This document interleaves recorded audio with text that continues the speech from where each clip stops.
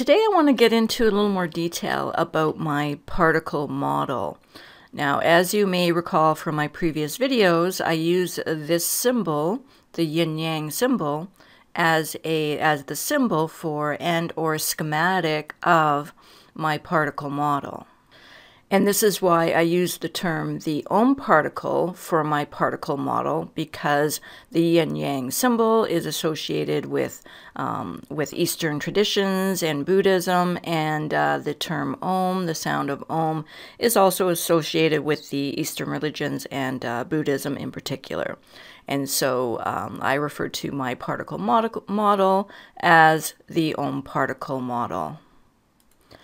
This, of course, is a scalable model in the fractal sense, and so if this is the model of an electron, then this could be the model of a proton, and this could be the model of some other unknown particle, maybe associated with dark matter, that exists in nature.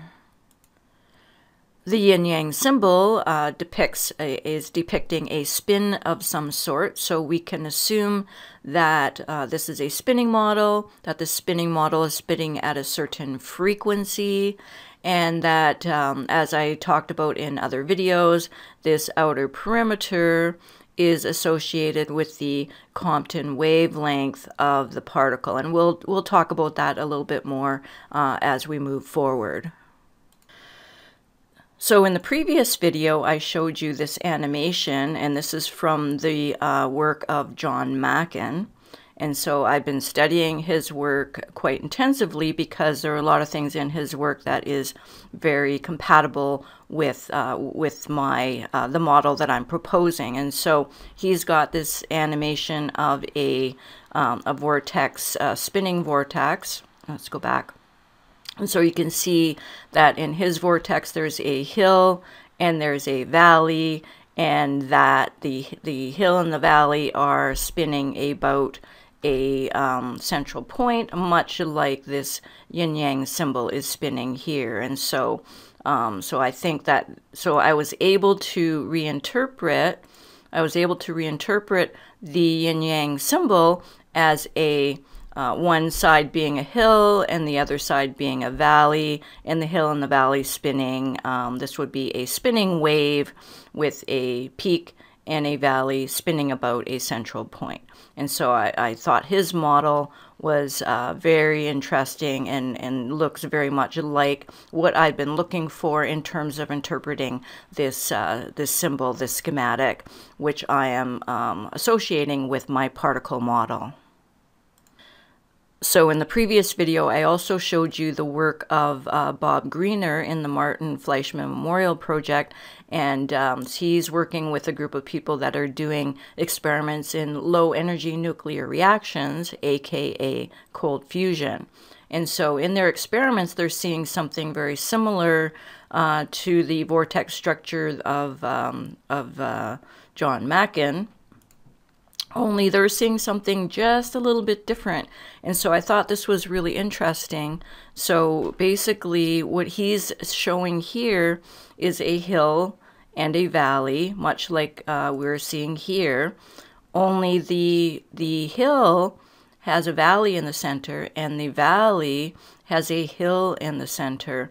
And so this actually was, I'm able to actually reinterpret the yin-yang symbol as not just a hill and a valley, but a hill with a valley and a valley with a hill. And so, so this actually gives me a little bit more information in terms of interpreting the yin-yang symbol. And so I'm going to play for you what he has to say about this. Actually, I have this image here, which I drew as a proposal, and it's here, and I've cut through my aluminium virtually. I'll get rid of my mugshot, and this is the flat plane of the aluminium, and this is the pit with the raised bit in the center, and then it goes up to the raised cone, and then they've got the bit in the center, and then down. Actually, okay, so he's got a hill with a valley and a valley with a hill. And he also goes on to say that there are vortices going on in this hill and valley, this extra hill and valley. So the hill has a valley with a vortex and the valley has a hill with a vortex. So that would imply that the little dots here are vortices in of themselves. And so you could maybe, in the fractal sense, put a little yin-yang in these little dots and get the structure that Bob Greenyer is showing in this image. So in my particle model, the outer circumference of the yin-yang symbol is associated with the Compton wavelength of the particle. And so you can see how the circle, in this animation, you can see how the circle is associated with the wavelength of a wave. And so this model can actually be applied to both a particle model, a spinning particle model, and a wave model if you associate one turn of the once around the circle as one wavelength. And so these are both just schematics. Again, this is a schematic of my particle model, and the outer circumference is the Compton wavelength, and this is the wave interpretation of the Compton wavelength.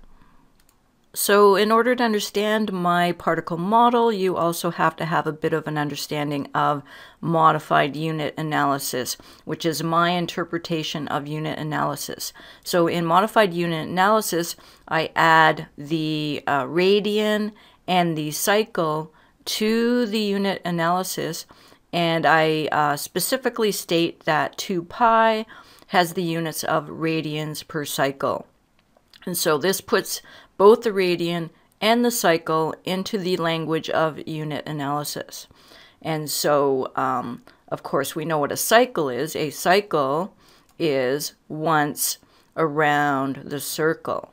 So when you see this delta symbol here, I want you to think of one complete turn around the circle, okay, or one complete wavelength, okay, if you want to use this interpretation. When you think of radian, I want you to think of a partial turn around the circle. So a radian is an angle such that the arc length along the circle is exactly equal to the radius of the circle. And so I talked about this before, but this is an important point. My particle model is focused on cycles and not radians. So I am not going to use angular frequency, because angular frequency is written in terms of radians. So it is radians per cycle or radians per second and not cycles per second. So it's very important that you understand that I am trying to do all of physics in terms of complete cycles. Once around the circle is one complete cycle. 1 radian is a partial cycle. And so nature is not quantized by the radian. Nature is quantized by one complete cycle. So it's quantized by the cycle. So again, the Compton wavelength of a particle is the distance, the arc length distance around the circle, around at the outer edge of my yin-yang symbol, and it is functionally identical to one wavelength if this was a wave. And so what does the NIST standard have to say about the Compton wavelength? Okay, so in the NIST standard, the Compton wavelength is equal to 2.426 times 10 to the minus 12 meters. So, but this is actually the Compton wavelength of the electron. For some reason, they just call this the Compton wavelength in the NIST standard. They don't say that it is the Compton wavelength of the electron, but this is in fact the Compton wavelength of the electron. So in my model, this is the arc length of the outer circumference of my yin-yang model. is exactly this distance, 2.426 times 10 to the minus 12. Now you'll also notice that the NIST standard has this in terms of the units in terms of meter, but in modified unit analysis, the unit for the wavelength or the circumference of a circle is meters per cycle. So this is the distance of this outer circle if this is an electron. Now, interestingly, in the NIST standard, the proton also has a Compton wavelength, and they actually call it the proton-Compton wavelength. So the proton-Compton wavelength is 1.321 times 10 to the minus 15 meters, but in modified unit analysis, it's 1.321 meters per cycle. So this is the distance around the outer circumference of my proton model. Okay, so I just think it's interesting that the NIST standard does not refers to the Compton wavelength of the electron as just the Compton wavelength, but they refer to the Compton wavelength of the proton as the proton-Compton wavelength. So for completeness, and for, because this is a standard, they should follow a standard. And so really this should be called the electron-Compton wavelength. And of course that is what I will be doing in my teachings. So in my OMparticle model, I define a few constants of nature. Okay, the first constant I define is the quantum of mass. Now, the quantum of mass is the mass associated with one complete cycle. So if this is a spinning vortex, then, and the spinning vortex is the cause of the mass of the particle, then the quantum of mass is the mass associated with one complete turn. Okay?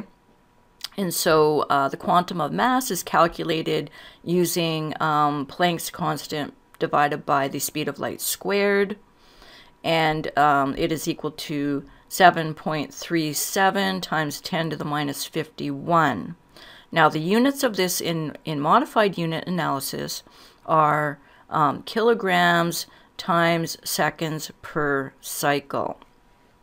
Okay, so and this interprets as the mass of one period of the cycle. And so one period of the cycle is, of course, one turn of the cycle.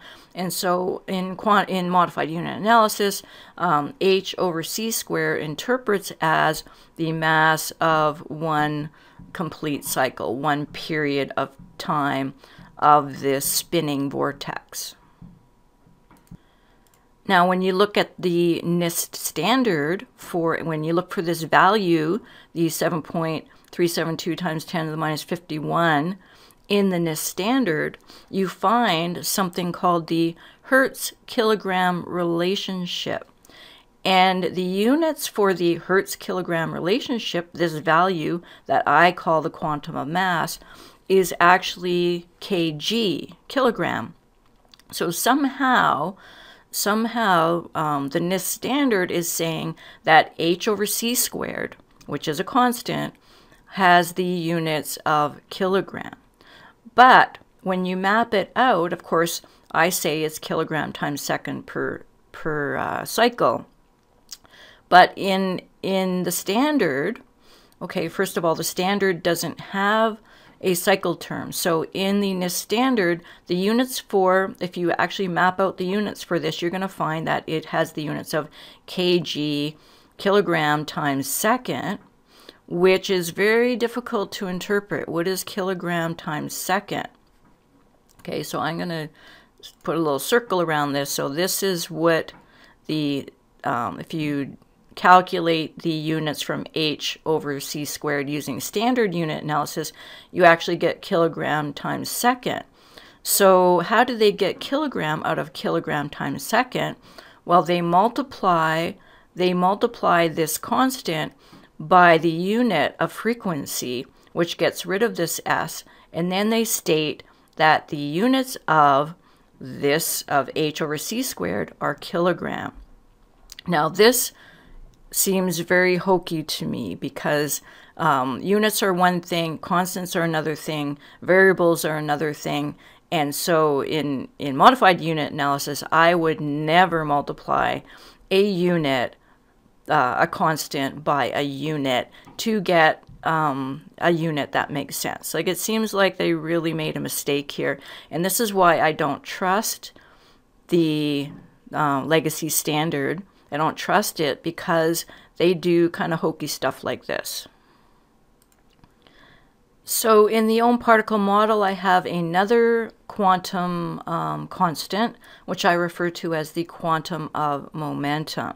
Okay, so this is the momentum of one complete cycle. So if this is a particle, if this is an electron, then this is the momentum of one complete turn of this vortex model. Okay, so, and I calculate this using h over c, using Planck's constant over c. And when you take Planck constant and divide it by the speed of light, you get 2.21, etc., times 10 to the minus 42.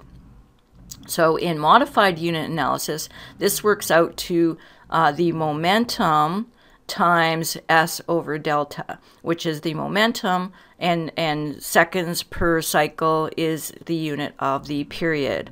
And so like the quantum of mass, this is the quantum of momentum, and it is the momentum of one complete turn of my OMparticle model.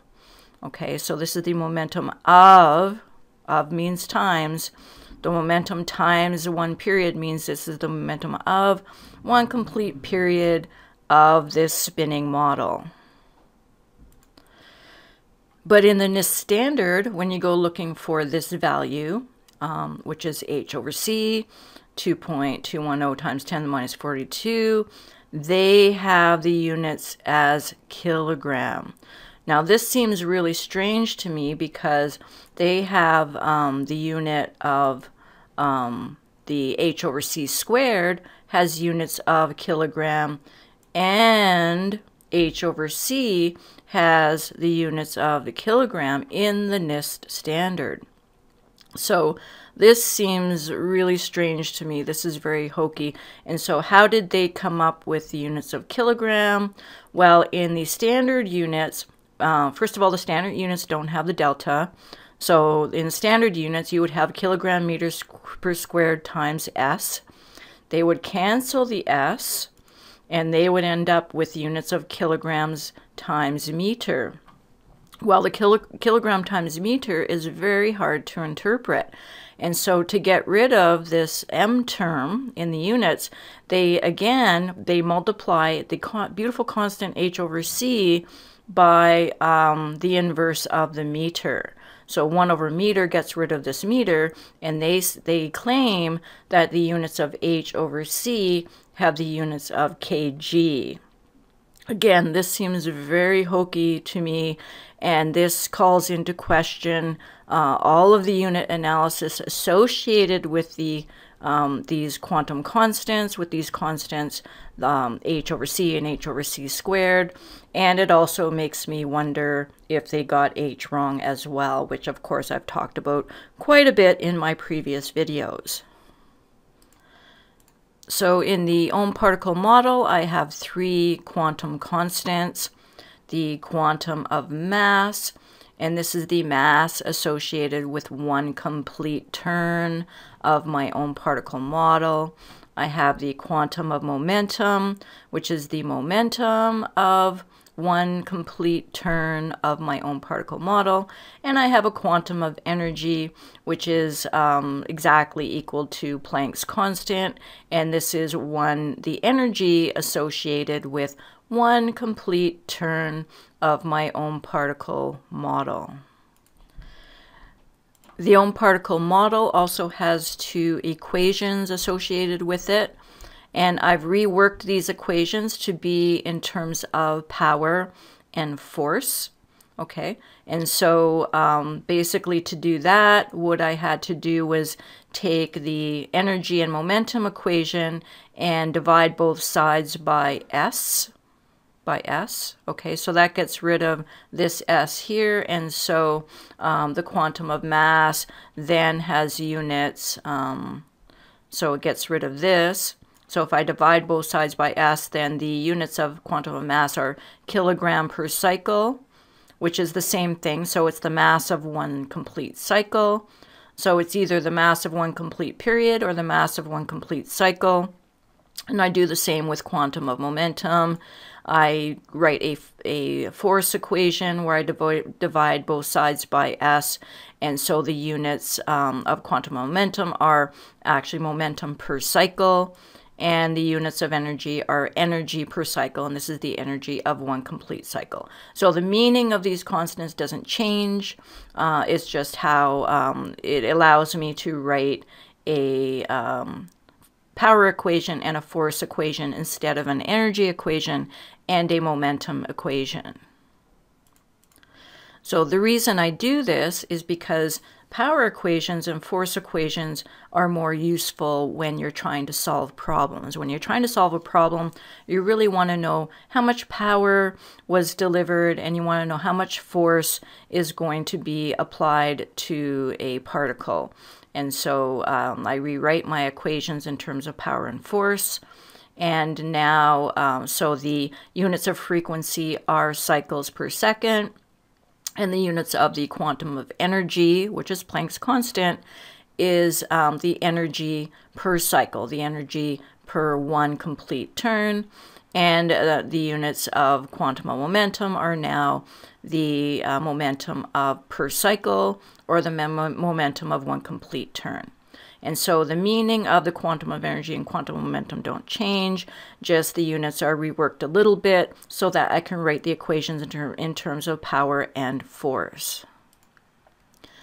So this is my particle model, okay, but it can also be applied to waves. And I refer to this as wave-particle unity. And so this is sort of my OM-particle model, is a play on Om as a sound, so it's a play on wave-particle duality, but I don't refer to it as a duality, I refer to it as a unity. So the same equations and the same constants can be used for both particles, let's say the electron, and for waves, propagating waves in the medium for the propagation of light. So the electron is a standing wave which is propagating in place, and light is a propagating wave, a traveling wave propagating in space. Light propagates in space. Particles like the electron and the proton propagate in place. And that is the only difference between a particle and, say, like an electron and light in my model. Now, I don't have a photon in my model. I have standing waves and propagating waves, and light is a propagating wave in my model. So we can use these equations to solve real-life problems, and that is what we're going to do right now. So here is a real-life example. Given a 0.516 watt laser emitting light with a wavelength of 726 nanometers, what force would the light emitted by such a laser exert on an external object? Okay, so here's how we're going to solve this problem. First, we're going to convert to the frequency domain. Okay, because you can see that this is written in terms of nanometers, and we want this to be in terms of frequency because my equations need frequency. So we're going to convert to the frequency domain. We're going to calculate the non-amplified power, and that's what this equation is. This equation is the non-amplified power of a light being emitted by an atom of some sort. Okay, so we're going to calculate the non-amplified power, then we're going to calculate the amplification factor of the laser, then we're going to calculate the non-amplified force, and that's what this is. So this is the non-amplified force of light being emitted by an atom of some sort. And then we're going to calculate the amplified force created by the laser. So to convert to the frequency domain, first we need to convert to meters. And of course, in modified unit analysis, the wavelength has units meters per cycle. So we have to convert to meters per cycle. And so 726 nanometers is 7.26 times 10 to the minus 7 meters per cycle. Okay, so then we convert to the frequency domain by taking the speed, dividing the speed of light by the wavelength, by this value. And so you get a frequency of 4.129372 times 10 to the 14th cycles per second. So we've converted to the frequency domain. Okay, so now we can calculate the non-amplified power by taking this frequency, and multiplying it by the quantum of energy. And so here we do that. So the power, and this is the non-amplified power, this is the power of light that is emitted from the atoms that has not been amplified by the laser. And so that's what this equation is for. This equation calculates the non-amplified power. And so it is power equals the frequency, which we just calculated, times basically Planck's constant, which is the quantum of energy. And so you end up with 2.73, etc., times 10 to the minus 19th watts. Okay, so this is the power, non-amplified power, if you didn't amplify it using a laser. So now we are going to use this value to calculate the amplification factor. So in our original problem, given a 0.516 watt laser, so to calculate the amplification factor, you take 0.516 watts and divided by my non-amplified value that we just calculated, and you end up with an amplification factor of 1.88, etc., times 10 to the 18th. Now this has no units because you are dividing watts by watts, so the output of my calculation here was in watts, and the 0.516 is in watts, and so this amplification factor is just that, an amplification factor. It has no units. So now what we're going to do is we're going to calculate the non-amplified force. Now we're going to do that using my second equation, which is force is equal to the frequency times the quantum of momentum. The quantum of momentum was Planck's constant divided by the speed of light. Okay, so we are going to use the frequency that we calculated before, but instead of multiplying it by the quantum of energy, we're going to multiply it by the quantum of momentum. And so you're going to end up with 9.126, etc., times 10 to the minus 28 newtons. Okay, so if you do the unit analysis using modified unit analysis, you're going to end up with the units of force. Okay, so this is the non-amplified force. This is the force that would be exerted on an object if you didn't amplify it using the laser. Okay, so now we're going to calculate the final force by taking this value here. Okay, we're going to take this value here and multiply it by the amplification factor, which we calculated here. Okay, and we are going to end up with the final force, the force of the laser, is the non-amplified force times the amplification factor, and that is equal to 1.7211, etc., times 10 to the minus 9. And that, of course, is the correct value. Now, in the standard model, you would calculate that. You would take the power and divide it by the speed of light, and you would get this answer here. But this equation here doesn't give you any sort of idea of why there is a force. And so you can either shut up and calculate and use this formula, or you can go through the logic that I took you through to try and understand why there is a force even in the first place, because we're talking about light. So how can light exert a force? In the OMparticle model, this equation can be applied to both particles and light. Now, it is well known that light does have momentum, and so, but it's a little bit harder to understand. It's easy to understand why a particle has momentum. It's a little bit harder to understand how light has a momentum. And so I want you to think of it this way. So water waves, of course, have momentum. When the wave crashes into the shore, that momentum can be converted into a force. And so the wave itself doesn't have mass. So why does light not have mass? Because light is a wave. How much does a water wave weigh? So that's a good question to ask yourself. And so a water wave doesn't have mass in of itself, but it does have momentum because the wave is propagating. And only when the wave crashes onto the shore does that momentum get converted into a force. Okay, so this equation can be applied to both matter and to light, as well as the energy equation.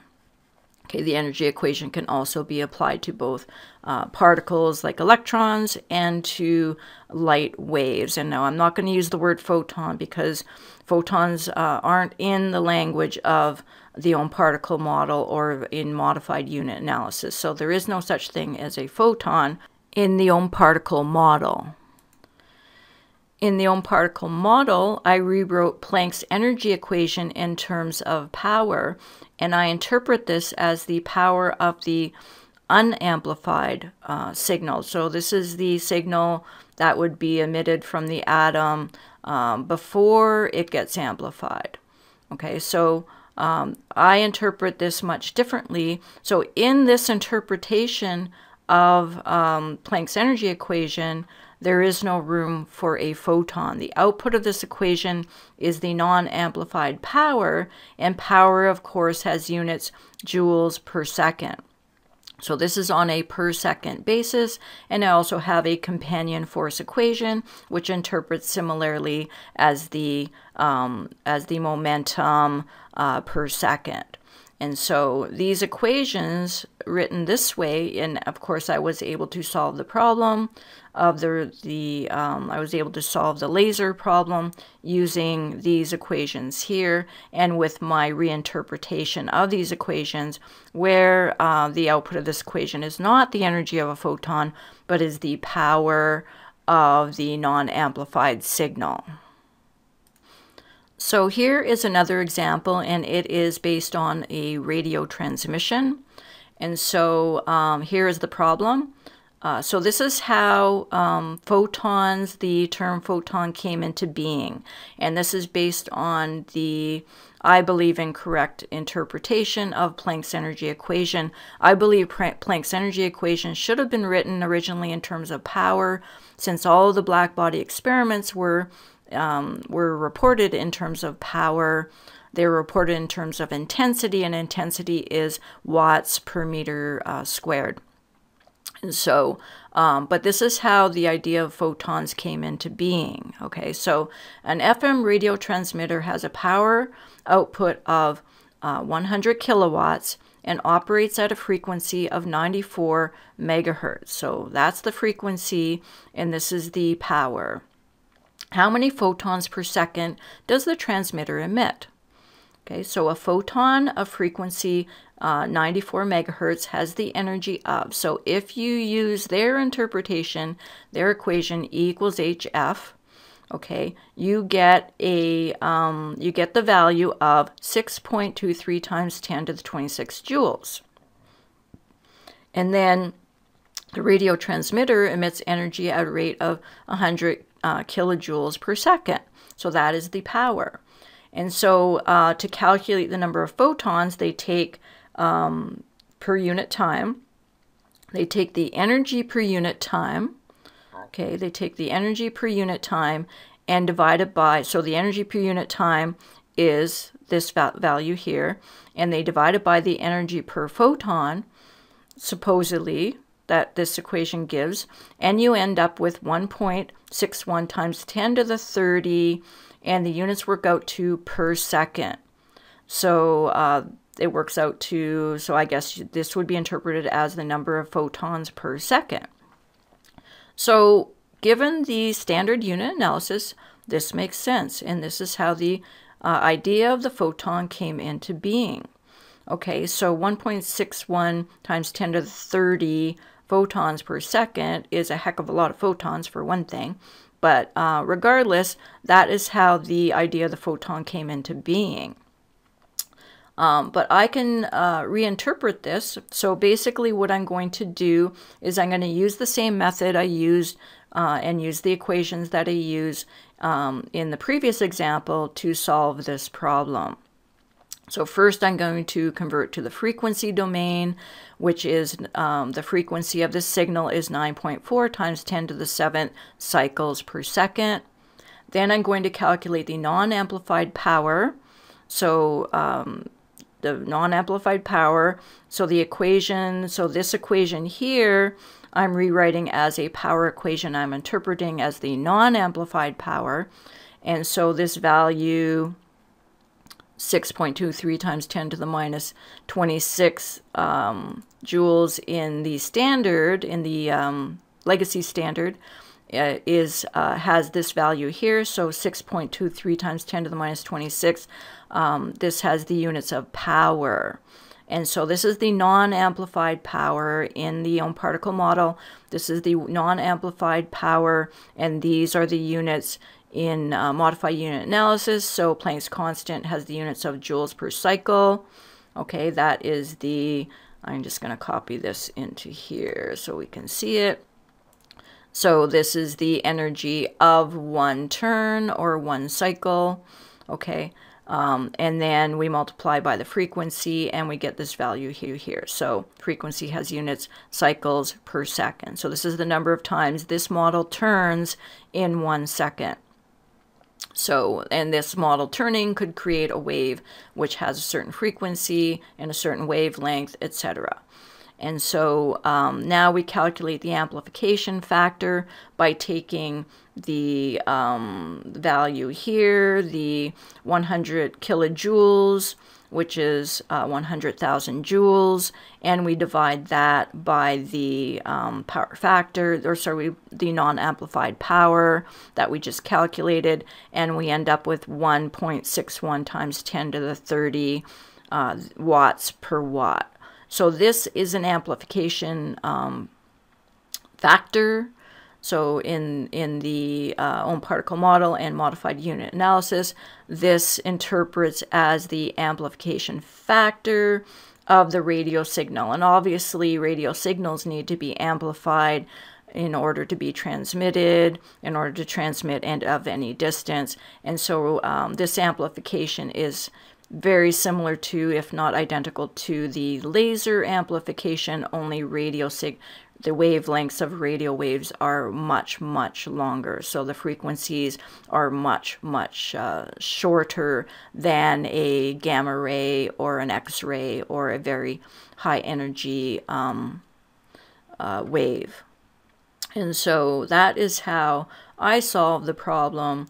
I understand how they interpret this as a photon and how they interpret this is the energy of a photon, but in reality this is the energy of 1 second worth of energy units that are being emitted from, say, a single atom. So a single atom can only emit a certain amount of energy, then you have to amplify it in order to get a radio transmission, or you have to amplify it in order to generate a high power laser.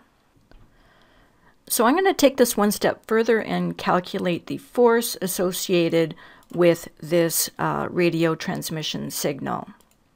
So to do that, I'm going to do it the same way I did with the laser experiment. Okay, so I'm going to calculate the unamplified force using my equation. Force is equal to frequency times the quantum of momentum. And when you do that, you get this value here. So this value here is has units of force, or the Newton. So frequency has unit cycles per second.